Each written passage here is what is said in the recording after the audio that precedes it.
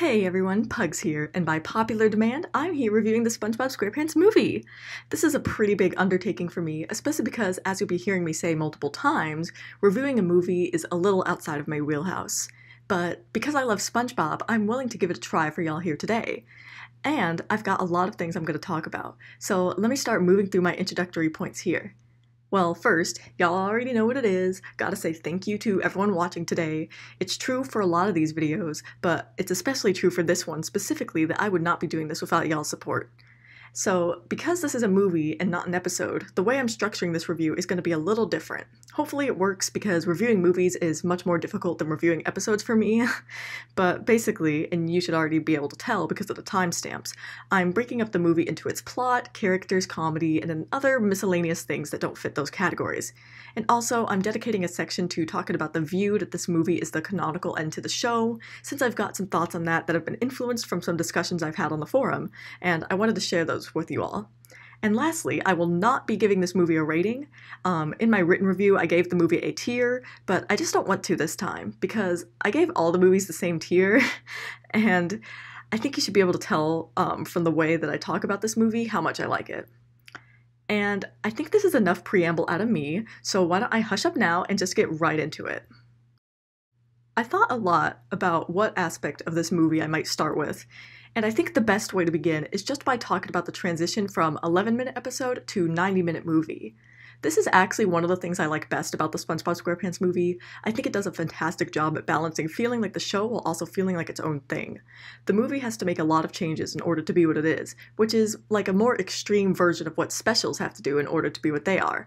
This movie has to have a real, actual plot, even more complex than the most complexly plotted episodes of the show. But I'll get into that in more detail in my section discussing the plot.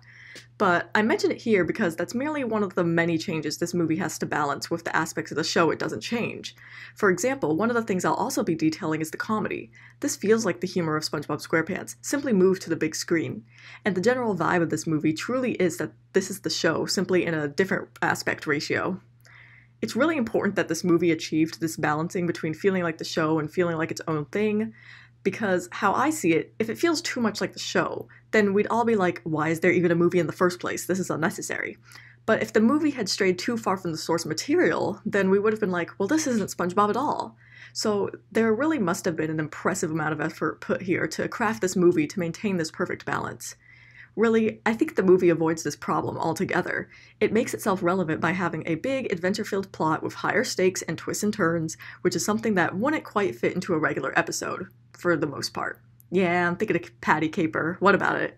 Anyway, the other side of this is that the movie also stays true to its SpongeBob roots by utilizing the same type of humor and staying true to the characters, which are two things that I'll be detailing later. And the last thing I wanted to mention in this section is that this movie, at its heart, is directly speaking on and about the child-adult line that this show/franchise balances. That's peak SpongeBob SquarePants right there. And I suppose that now is a good time to discuss the plot, since I've been dancing around it for a couple minutes now. Writing this section was probably the most difficult for me since I didn't want to do a play-by-play like I do with my episode reviews, so I'll discuss the plot in more broad strokes, so to speak. Alright, so in the broadest terms possible, this movie is about SpongeBob and Patrick embarking on a quest to retrieve King Neptune's crown from Shell City, the gift shop, after Plankton stole it, so that they can save Mr. Krabs from being literally executed.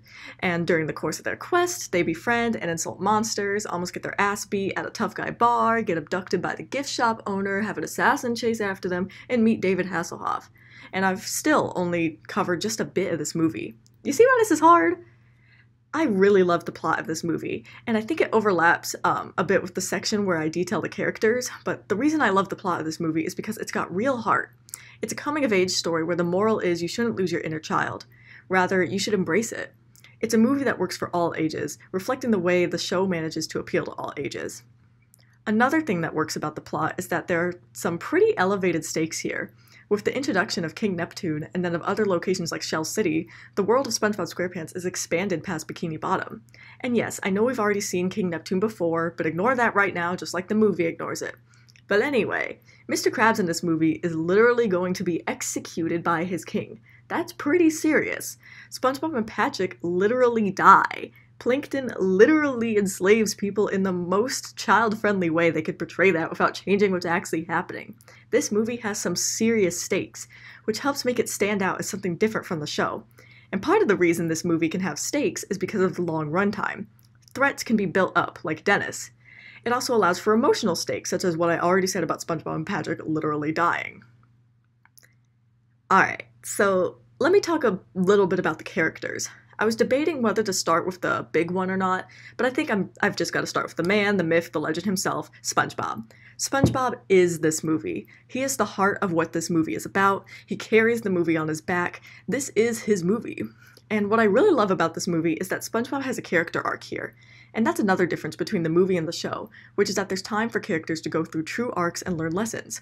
Sure, the show has characters learn lessons all the time, but it's still a lesson taught in 11 minutes rather than 90. But anyway, back to SpongeBob's character arc. His arc is that at first, he doesn't want to seem like a kid because that's what he needs in order to get the manager position at the Krusty Krab. But during the whole course of the movie, SpongeBob eventually learns to embrace his inner child anyway, culminating in the climax of the movie with SpongeBob's monologue and Goofy Goober Rock.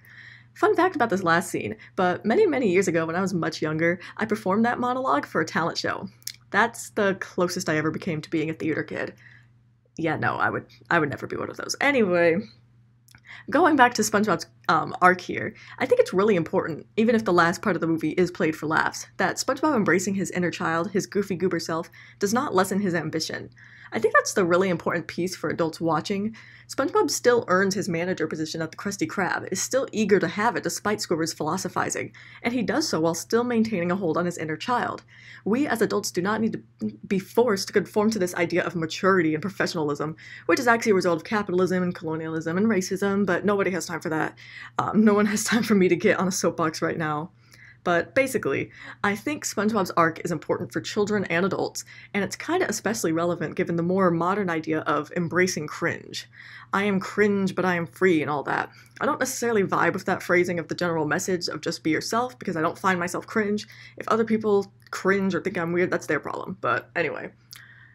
While I'm on this specific arc, I think it's also important to note that other characters, particularly Mr. Krabs, also see value in embracing one's inner child by the end of the movie. Perhaps Mr. Krabs does not necessarily encourage this, but he recognizes that SpongeBob is worthy of the position, and judging by the end credits, he certainly makes use of SpongeBob's enthusiasm. Perhaps I could pretend this is a commentary on the way that capitalism is adaptive and will suck you dry, but I'll hold off on that. Anyway, Mr. Krabs here is a good character, even though we actually don't see him all that much. He's the one who sets SpongeBob off on this spiral of disliking his childishness, but in the end he's grateful to SpongeBob for saving him, something SpongeBob could only do because of his childish nature. I think I just really liked that the movie gave me my father-son crumbs between SpongeBob and Mr. Krabs. I suppose that next I'll spend some time talking about Patrick. Patrick is really a force of comedy in this movie, but what I really like about him here is how much he's a ride or die. SpongeBob's gotta go to Shell City? Well, move over because he's coming too. SpongeBob's crying about not getting the promotion, Patrick's helping him get drunk on ice cream. Hell, we even see how much of a friend Patrick is from very early on in the movie, when he suddenly appears to congratulate SpongeBob on getting the promotion he didn't get, with flags and parachutes. Patrick's presence is steadfast in this movie. SpongeBob and Patrick's friendship is not the focus, but it's there and it has a presence. Shows how in times of big personal change you need a friend by your side. Patrick also, of course, acts as a foil, or probably that's not the right word or whatever, in some ways, being even more of a baby than SpongeBob. Sure, he goes through the same whole journey of being a man that SpongeBob does, but he doesn't really show any outright anger about being considered a child, from what I can remember. Shows again the more constant nature of his character in the movie, because he's just supposed to be a comedic, steadfast presence by SpongeBob's side. A character who kind of surprised me in this movie was Squidward, and when I say I'm surprised, I mean that I'm surprised about his role in the movie.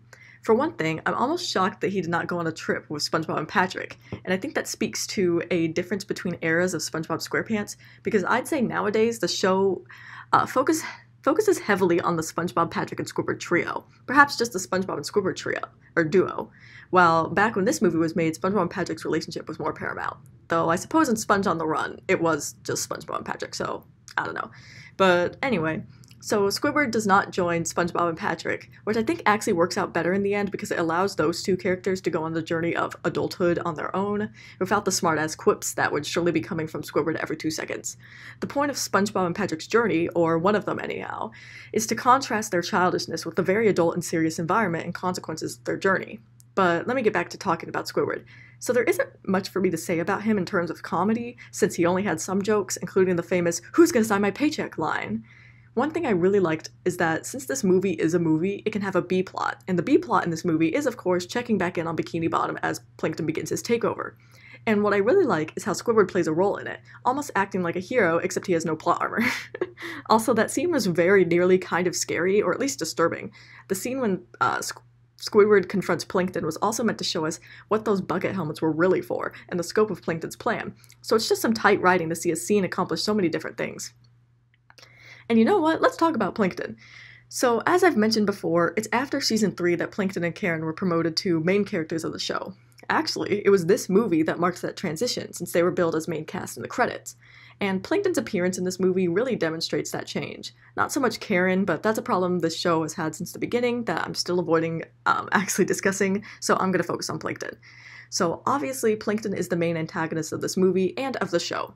And this movie is his most menacing and threatening appearance yet. I mean, first off, he does actually steal the formula. And then we also see what his version of ruling the world is, which is an unambiguously awful thing with the way he deifies himself and enslaves people. And obviously this all happened because of this movie upping the stakes, but I think that this movie is also what instituted the Plankton plots I talked about in my review of Plankton's Army. Because Plankton plots require us as an audience to find Plankton an actual threat in some way, and to see his getting the formula as a bad thing, perhaps beyond just bad for Mr. Krabs' business. I think this movie makes both of those things quite clear, and it doesn't do so while losing some of the charm of Plankton's character. He's still very much a loser here, he just happened to stumble upon his most intricate plan yet, and it worked. It just couldn't account for SpongeBob's childish nature being the one to undo his schemes. And now I'm just gonna lump some of the other characters together. So, of course, there's King Neptune, who, as people have said time and time again, is a different King Neptune than the one we know from Neptune's Spatula, or even games like Battle for Bikini Bottom. I don't think there's an explanation for this other than the creators just thought this King Neptune would work better, and that's fine with me. Movie Neptune being different than show Neptune I think helps the two products stand apart from each other. And King Neptune in this movie is funny with his insecurity about his hair and pompous attitude, though he is quite quick to the execution punishment, which is why I guess Mindy is there, who is his daughter that we meet in this movie and then never see again as far as I know, which is fine with me. Mindy was a good character. I really liked her design, and I like that she didn't take up too much time in the movie. Neither of these two characters did. They're both more like plot devices. I can imagine that in another timeline, Mindy joined SpongeBob and Patrick on their adventure, and I don't think that would have worked well. Not just because of Patrick's hitting on her that would have eventually become uncomfortable, but because we'd have to deal with spending a lot of time with this character we're not familiar with. And especially considering that we already have a very large cast of characters to choose from, I just see adding a whole new one for a long period of time as unnecessary. Moving to the end of this section, I think that one big flaw of this movie is related to the characters, and that's that we don't get enough screen time for many of them. And I understand why that is, to make the movie not feel so bloated, but I think that is something that the next two movies improve on, making the cast feel more like an ensemble one. Again, this is SpongeBob's story, so it makes sense that he's the primary character featured, but I think it would have been nice to get scenes of what other characters were up to in Bikini Bottom besides just Squidward. We only get brief appearances of Sandy, Gary, Mrs. Puff, and even Karen to a certain degree, and Pearl, and I think we could have gotten more than that. Or really that we should have gotten more than that, especially if this was supposed to be the end of the show, but that's something I'll be discussing later. So this section about the comedy is going to be rather short, but I thought I'd give some attention to the comedy of the movie. It's really good. As I've been saying over and over, it's that perfect blend of child and adult humor, which makes the movie enjoyable for everyone. And the humor feels exactly like the kind we'd be seeing in the show. Like there's detailed close-ups, visual gags, wordy humor, etc. I guess the only part of the movie that is really different is that the live-action segments are not very clearly low budget, which, speaking of, I liked those bits with the pirates. Was it random? Oh, absolutely, but this show is known for such things. I also really liked that the pirates sang the theme song. It gave a certain gravitas necessary for the movie. Alright, now let me speedrun some other parts of the movie that I wanted to discuss. First, I've been holding this in, but I gotta talk about the art. I love the design in this movie. The animation style is really clean and emulates the SpongeBob look while also doing something a little different. It's clearly the same show, but it's also clearly a different product. The backgrounds are also gorgeous all throughout this thing, and y'all know I love my backgrounds. I just think the world design is simply fantastic. And there's even some smaller things about the design of this movie I like too, like the entire concept and execution of the paddy wagon. I love that. I also love the design of the Thug Tug, and while I'm here, I'll talk about some audio design, in this case the music. The background music in this movie is good. A lot of the tracks are movie originals, of course, but there are a few tracks that are also used in the show here as well. Helps keep things cohesive. And the actual songs in the movie are also really good, from the Goofy Goober theme song to Now That We're Men to Goofy Goober Rock to, of course, Ocean Man. Now, I want to talk a little bit about the feelings involved in watching this movie. This is a movie that gets me quite emotional. Not that I cry when watching it or anything, but I feel all kinds of emotions while watching. Frustration when SpongeBob doesn't get his promotion, excitement over the adventure, etc. But of course, I perhaps feel some of the most emotion when we do reach the scene of SpongeBob and Patrick dying. Even thinking about that scene gets me metaphorically choked up. The way they sing the Goofy Goober theme song while drying out, God, that was done so well. It's one of the scenes in here that demonstrate the importance of SpongeBob and Patrick's friendship without making it the direct focus. And the scene is kind of just really dark because, yes, we literally just watched our favorite characters die. Luckily, the Tier Ex Machina saved them and allowed for the Cyclops to get his ass kicked by other dried out fish. The other part of this movie that gets me emotional is the ending, because of how satisfying it is and how earned it feels. It's so wholesome as well, especially the credits with SpongeBob doing all his little managerial tasks. So cute. And with Ocean Man playing, oh man. Ocean Man is a song that evokes a lot of nostalgia in me, and this movie as a whole is quite nostalgic. I watched this movie so much when growing up, and the iconography of it showed up in my life in a variety of ways. Like when I was younger, I used to have my computer wallpaper be that of SpongeBob and Patrick staring at the paddy wagon, or my most sentimental book, a book I've had since I was learning how to read. It includes a story recounting SpongeBob's dream sequence at the beginning of the movie, so this movie brings me a lot of good memories.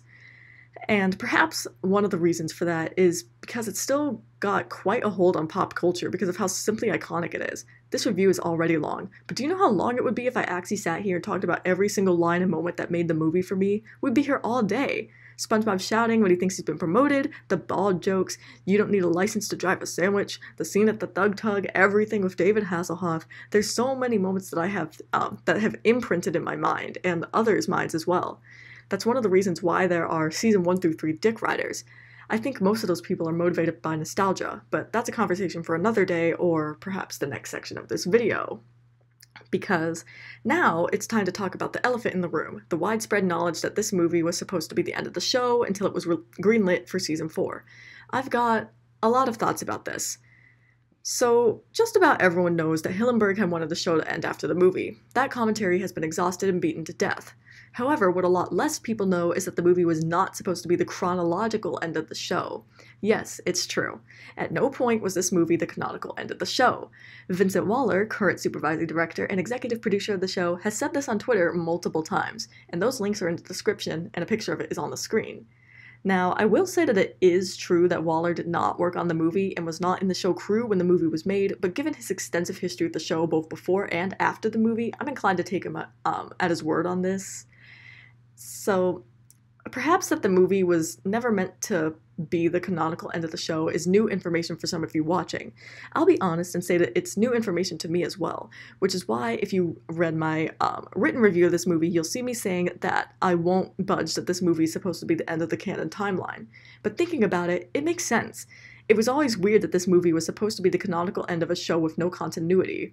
I also think that people saying that the fact that the Krusty Krab 2 has never appeared again, or other things, are proof that this movie is the end of the show makes literally no sense, since that's more proof that the show has no continuity. And of course, there's crickets about Goofy Goober's ice cream party boat reappearing.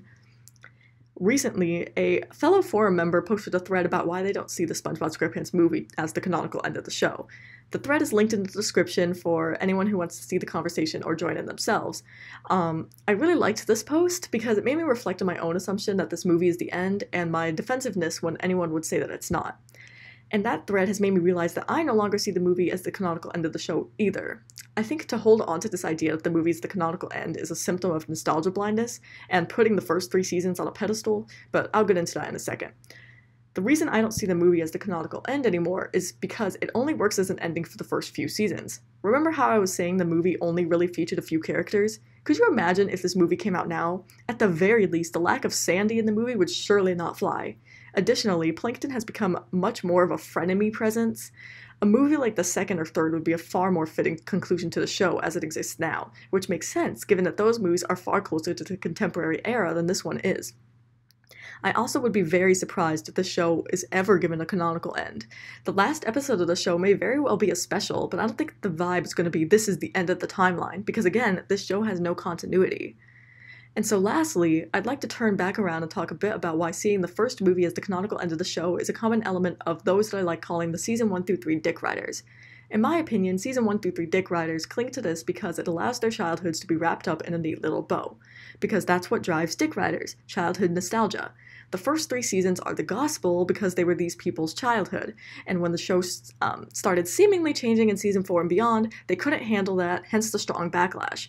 And the movie being the canonical end narrative fits nicely into the entire modern SpongeBob bad narrative created by these folks, completed with those phrases like jump the shark, or flanderization, or disrespecting Hillenburg. It's all just bias, taking things in bad faith, defensiveness, and simply not being open to being wrong or to new things. And there's nothing wrong with finding the first 3 seasons to be the best. There's nothing wrong with finding the first movie to be the end of your personal canon. However, when you start attacking newer seasons for these reasons and not interrogating yourself about why you might be doing that, that's when I have a problem. You can say that the first 3 seasons are your favorite without shitting on the others. You can say that the first movie is the end of your personal timeline for the show without saying that others are wrong, or without saying that's evidence that the creative output of the show after the movie is lesser because Nickelodeon disrespected Hillenburg. Now, I'm no defender of Nickelodeon. Fuck Nickelodeon. But my problem with that disrespectful rhetoric is that it's almost always used to shit on modern SpongeBob, not to point out that Nickelodeon is a fucked up organization. It's virtue signaling through and through, and that's just one of the many reasons I can't stand seasons 1 through 3 dickriders. As always, I can't get through a review without giving my closing thoughts. This review was very long. Much longer than I anticipated. If you can believe it, I wrote this script in one day. It just started flowing and there it was. I had a lot more to say about this movie than I thought, and I don't think I'll say much else now because I don't want to prolong things. I'll just say that this movie is important to me, just like the show is important to me. And because the show is important to me, I'm excited to begin reviewing Season 4. So I think I'll just leave y'all with that, and I'll see you all in the next review.